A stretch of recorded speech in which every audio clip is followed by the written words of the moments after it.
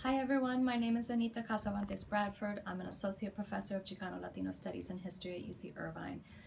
In the wake of last night's election results, I know that some people are feeling very happy. Other people are feeling scared, confused, uncertain about the future. And so I wanted to take this moment to kind of put a positive spin on things and remind all of us some of the things that we believe in here at UCI.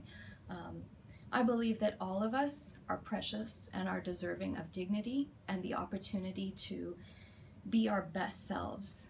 I believe in that all people of all races, genders, classes, creeds, sexual orientations, and citizenship status have a right to be included and have a right to feel safe and to be respected for their contributions to U.S. society. I believe in the power of education to bring us together, and I believe in my students.